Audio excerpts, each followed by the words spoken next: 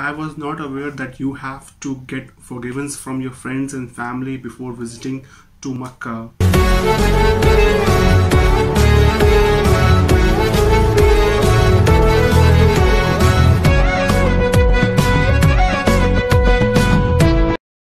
Welcome back guys, welcome to my channel We Learn Together. This is your host Harish, and I wish everyone around the world, my friends and family, a happy Eid. I wish you this Eid bring you more prosperous and joy in your life. All your wishes come true today.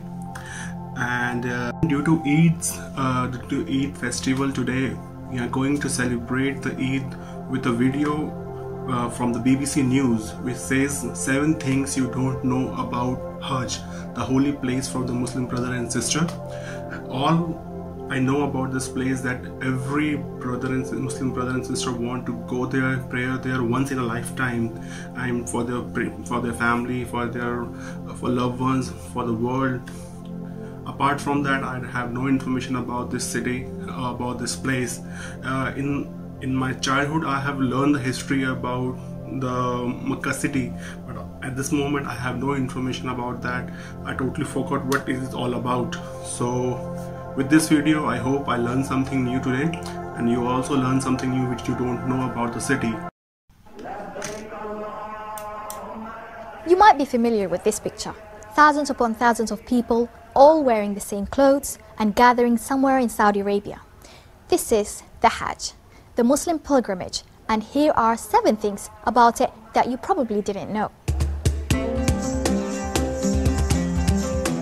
You might have seen this, the big black cube. The Kaaba is a huge stone structure that sits at the heart of the Grand Mosque, Islam's most sacred place of worship. Pilgrims circle the Kaaba counterclockwise 7 times at both the beginning and the end of Hajj.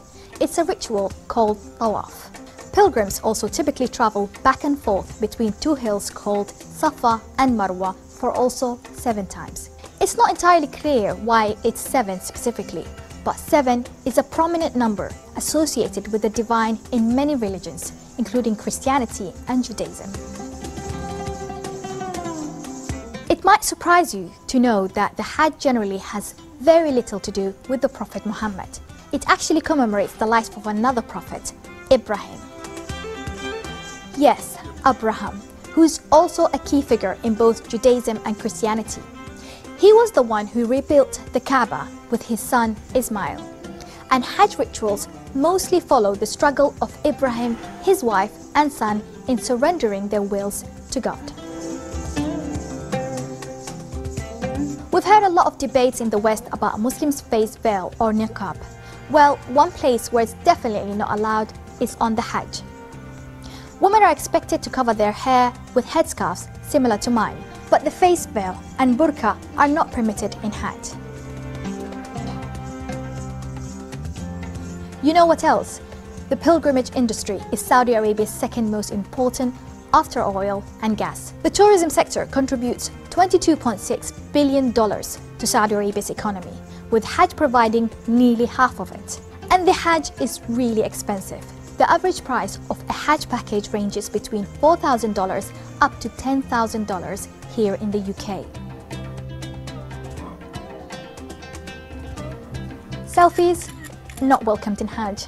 The Saudi authorities forbid taking photographs, whether with camera or a mobile phone, at some of the holy sites. Any violation of official instruction could lead to confiscation of your device. The idea is to make pilgrims focus entirely on their spiritual journey. But this is not easy to enforce when you have millions of people all keen to have a memory from the once-in-a-lifetime journey. The Hajj takes 5 days, and towards the end of it comes Eid Al Adha, or the festival of sacrifice.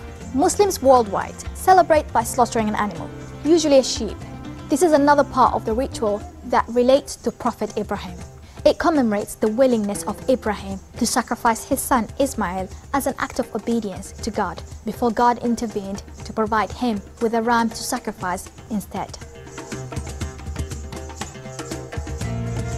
Finally, performing a Hajj is considered a great accomplishment for Muslims.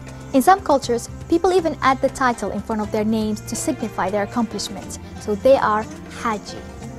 The Hajj absolves Muslims of past sins, so before the Haji-to-be travels to Mecca, it's very common for people to ask their relatives, friends and acquaintances to forgive them.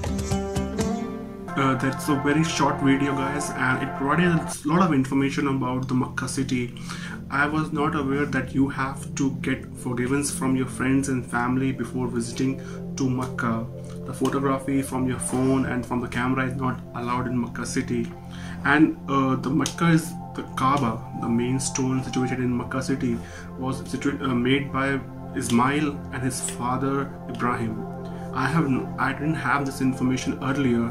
I didn't know about much about this place, and this information at least provided me some information, and I learned something new today. I hope you have liked this video, guys. If you like this video, please hit the like button, subscribe us and share your feedback in the comment section below. We'll bring you more videos about the historic places, cities, their cultures. I would suggest you please share your feedback in the comment section below about the places you would like us to review. I hope I see some comments in the comment section below. Peace out. Take care. Bye bye.